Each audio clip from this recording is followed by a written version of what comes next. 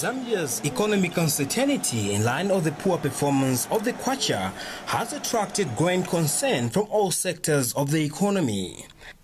To address the fears, Finance Minister Alexander Chikwanda has revoked statutory instruments number 33 and 55 to allow for further consultations with stakeholders in its implementation.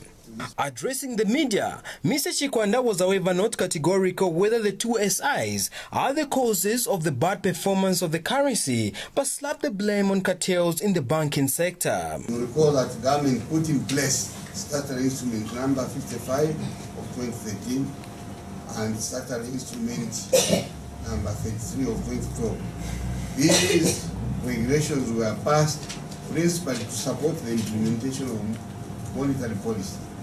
However, challenges have arisen in the implementation of these instruments, statutory instruments.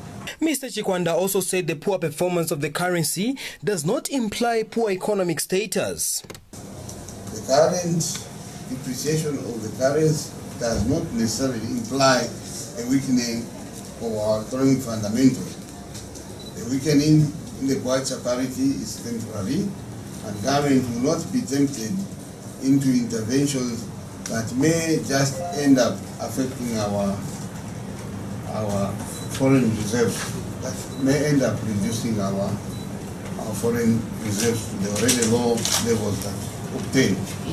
Experts from key industry players, the Economics Association of Zambia President Isaac Ngoma and the Zambia Chamber of Commerce and Industry President Geoffrey Sakulanda have welcomed the decision taken but have called for increased local production if the economic performance is to improve. This control, which directly impacts the outlook by the business community and the public at large on the stability of the economy, will always make people take refuge in a stable currency. And the stable currency that people take refuge in when things are not going well. We need to diversify the economy, we need to enhance productivity in the various sectors, not just to depend on mining.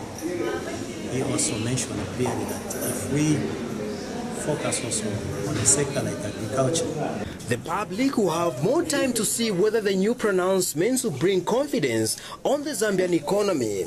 Late afternoon, just after the minister addressed the press, the local currency recorded the biggest gain in 3 months.